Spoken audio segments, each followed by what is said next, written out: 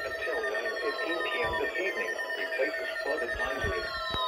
What flooding caused by excessive rainfall is expected? Where portions of central Ohio, southwest Ohio, and west central Ohio, including the following counties in central Ohio: Fayette, Ohio, Franklin, Ohio, Madison, and Pickaway. In southwest Ohio, Clinton.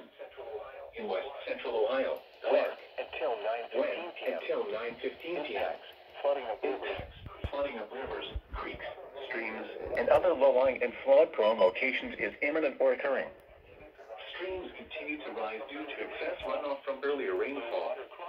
Low water crossings are inundated with water and may not be passable. Additional details at 5:12 p.m. Radar and Alexa, what are my notifications? One-weekly notification from Amazon.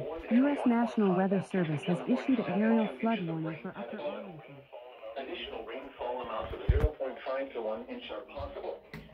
Some locations that may experience flooding include Columbus, Springfield, Dublin, Westerville, Reynoldsburg, Grove City, Upper Arlington, Gahanna, Hilliard, Pickerington, Washington Courthouse, Worthington, Bexley, London, New Carlisle, Jefferson, Northridge, Canal Winchester, Groveport, and West Jefferson.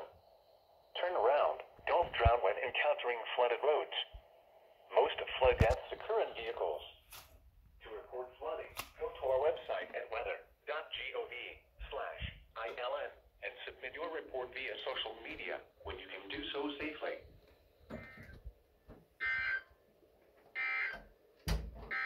Greatly appreciate it. Wind advisory remains in effect until 7 a.m. Saturday. For Barry and Vinton counties, southwest winds 20 to 30 miles an hour with gusts up to 55 miles an hour.